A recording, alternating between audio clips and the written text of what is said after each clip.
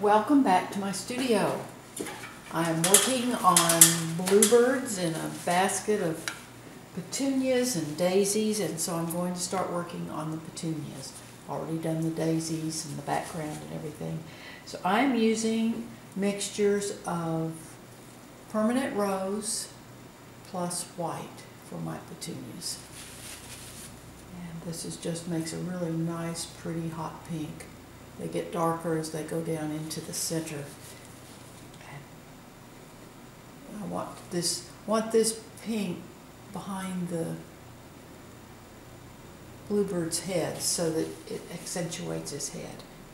And you can see with this large square-ended brush, this is called a bright brush, and that allows me, I can just work right around there.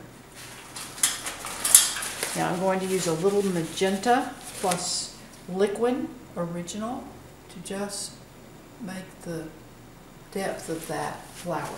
Now I've gone a little bit over my oil wash sketch that I originally blocked in or drew in when I first started, and that's dry, so I can come back and erase where I've painted over that. And I just take a clean brush and see how I can just lift that paint off of there so that when I come back to paint that bird, I won't have that rough edge of the flower behind it. But you can see how the light behind the dark of his head will make it stand out. So I just continue doing my flowers here.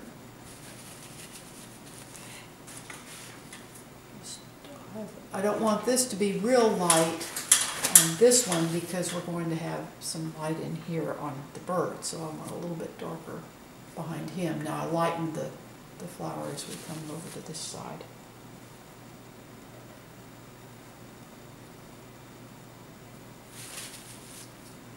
And I just block all of my flowers in. This one's going to break up in front of his leg.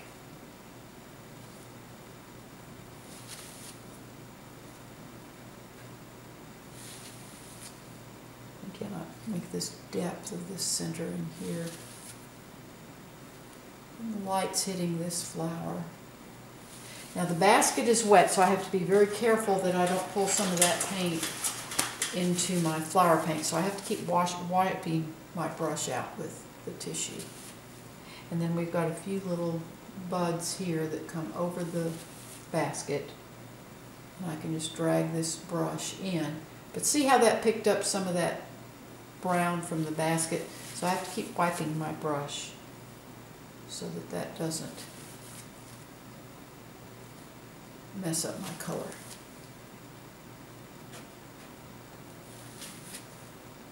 I don't want these, I'll have a little lightness on this. I don't want it too light because then it'll draw your eye to the edge of the canvas, and I don't want that. So now the leaves will kind of come over this flower. I need to put my deep part in here.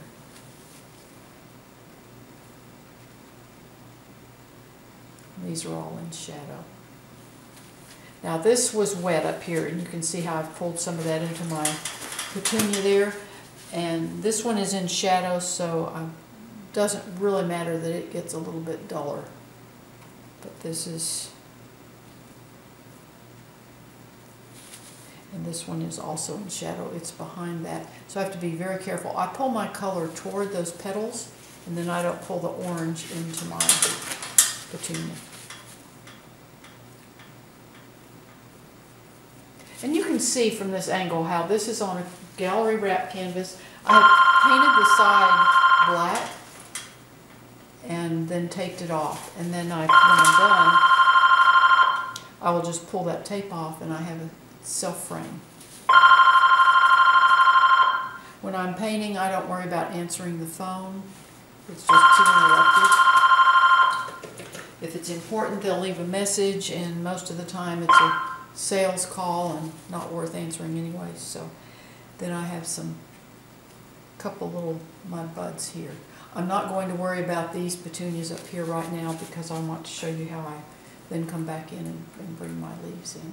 So let me put my centers in here. Again, this is magenta plus liquid.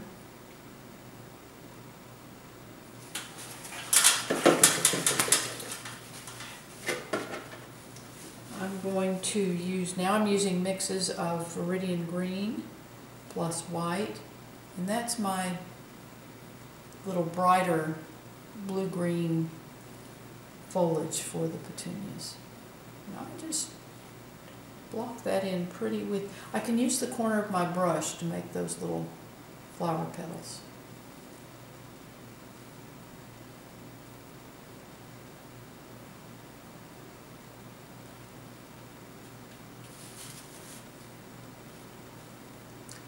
And this is how I paint the petunias.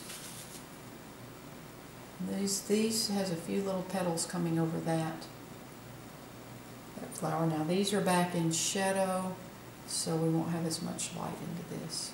The tape is coming off there.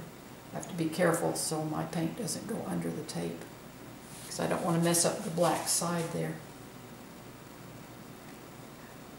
I also show the complete step-by-step process on my blog. I will describe my color mixtures, and you can see the entire step-by-step process of this on my blog. The link is in the description below, and that will most likely answer a lot of questions for you. But also feel free, if you have questions, to write in the comments section and ask. I'm happy to answer your questions. So this is, let me put a few little stems in here with a smaller brush. And that's how the petunias are painted.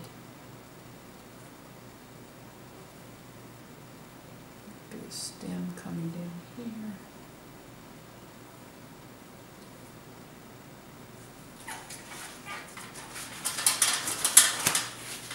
Subscribe to my YouTube channel. You can also subscribe to my blog. And there we go. That's how I paint the petunias. So thank you for watching. Thank you for watching along today or following along today. And you just have a super, super day. Today's a great day to have a great day. And happy painting!